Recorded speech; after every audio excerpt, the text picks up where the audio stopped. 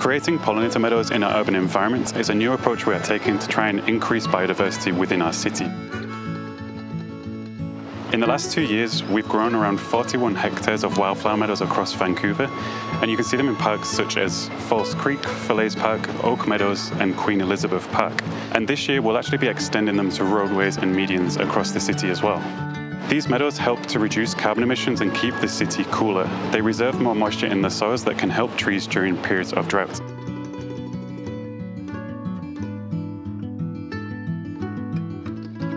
By planting more wildflowers in the city, we're bringing in more pollinators, more bees, birds, and butterflies. Some people may think that they look untidy or unkept, but they're actually specifically grown and maintained to benefit our environment and improve the ecological health of our parks and roadways.